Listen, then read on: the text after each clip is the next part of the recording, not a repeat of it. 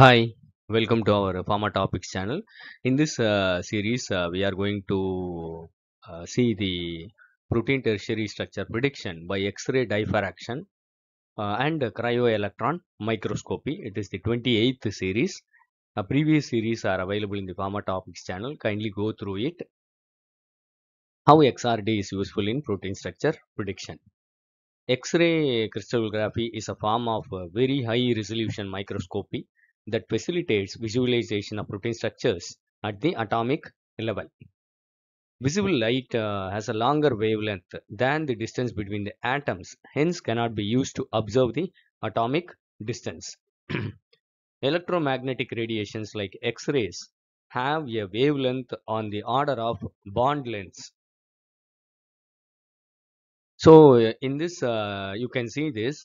Here is the source of X-rays. So here the rays come, and here the protein is made as a film. Then the single protein crystal, the diffracted rays are taken into consideration.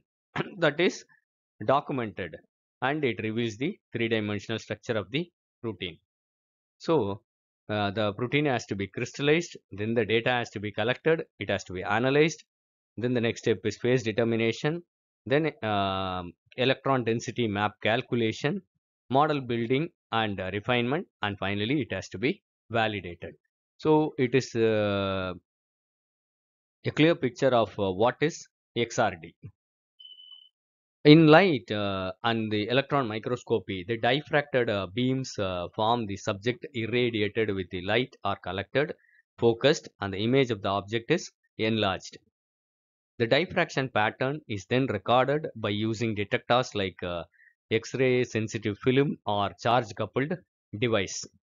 The crystallographic structures provide an electron density map that indicates location of electrons in the molecules in a crystal structure. The electron density map is interpreted in terms of atomic model with the help of semi-automatic computational techniques. Then the algorithms used in XRD protein structure prediction. In generating the protein crystal structure at a high resolution, first the protein is purified and crystallized. Crystals are then mounted using a capillary or a tube in a way that the sample can be rotated. The macromolecular crystal is then hit by the X-rays and gets scattered because of the atoms present in the molecules. They are combined to give a complex diffraction pattern of waves of different amplitudes. The crystal is rotated usually with 1 degree every 1 degree, and the diffraction pattern reduced rotational angle is used to visualize each spot. The origin of each wave is determined and summed in 3 dimensions. Summing of these waves is a 3-dimensional jigsaw puzzle with the amino acids as pieces. This provides an image of the electron density distribution of the molecule in the crystal if the coordinates or a similar protein is available to match the experimental data. Then amplitudes and phases of diffraction data are computed and combined with the available data to produce an electron density map that is analyzed by the scientists to obtain the final structure. The initial model is built based on trial and error method, which is improved by the refinement process. The resultant structure is stored in the protein data bank as coordinates as well as the structure. There is no size limitation on protein or protein complex that X-ray crystallography or diffraction can resolve. See, in case of NMR, we said proteins with less than 100 kilodaltons could be predicted. More than that, it could not predict. So, whereas in case of XRD, larger proteins structures could be resolved. X-ray crystallography method is used to for proteins molecules above 500 to 50 to 100 kilodaltons. Crystallographic images are static and by using NMR flexibility of proteins and the dynamics can be studied. For a protein structure, both accuracy and precision are important. The correctness of a structure can be determined on the basis of protein folding rules and their folding properties. If a structure is found inconsistent with the biochemical or biological information about the protein, is said to be correct. Unlike NMR, which provides information on the dynamic properties of proteins in solution, XRD provides a static atomic level details of the protein structure in crystalline form. X-ray crystallography has been a fundamental technique for elucidating the structures of numerous proteins and biomolecules. It has provided valuable insights to understand the protein function, interaction mechanisms, and remains one of the most powerful methods for high-resolution protein structure determination. However, it is essential to acknowledge that some proteins may not readily form crystals. In such cases, complementary techniques like NMR or Cryo Electron Microscopy may be employed to obtain the structural information. So let us see the complementary method, that is Cryo Electron Microscopy. What is Cryo Electron Microscopy? Cryo Electron Microscopy is a revolutionary technique that has transformed the field of structural biology by allowing the determination of high-resolution structures of large biomolecules, including proteins, even in their native state without the need for crystal formation. It involves the following steps. Sample preparation. The first step, the sample has to be prepared.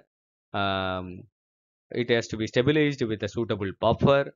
The protein sample is applied to a thin grid and rapidly frozen in liquid ethane or nitrogen, preserving it in vitrified amorphous ice state. So it will appear like this. So you will have to keep the samples in nitrogen as mentioned here. It has to be taken, then a grid has to be prepared, then it has to be seen in the electron microscope where it will have an electron gun, condenser lens, specimen, objective aperture, information lens, fluorescence screen. So they pick it causes 2D projections, which is which it can capture. Then it aligns and averages these structures according to their 3D dimension. Then it builds a 3D map. So it creates a 3D model which is more accurate. So then the data has to be collected. First, the sample has to be prepared. The data has to be collected based on the projection of images. Then image processing. The collected 2D projections are subjected to image processing and 3D reconstruction following this. Then 3D reconstruction. In this method, individual particle images are computationally sorted and classified, and 3D reconstruction of the protein density is done. Then refinement, based on the data, to improve the resolution and quality, sophisticated techniques are used. That is cross-linking data, symmetry information. These things could be added to this. Then model building and validation by using softwares like Qt and Phoenix. They are used for model building and validation. Cryo-electron microscopy has been transformative in the study of challenging biological systems, including large membrane proteins, molecular machines, and dynamic protein complexes. Its ability to provide near atomic resolution structures has significantly advanced our understanding of protein function and has opened new avenues for drug discovery and biotechnology applications. So it's a very short information of XRD and cryo-electron microscopy, which is used in protein structure prediction. I hope it will be useful for you. Thank you for listening. Happy learning. Kindly share this to more of your friends. If you like this video, kindly press the like button. Kindly subscribe to our Pharma Topics channel. Go through all the series of videos which is available in the Pharma Topics channel. and score well in your exams. Thank you.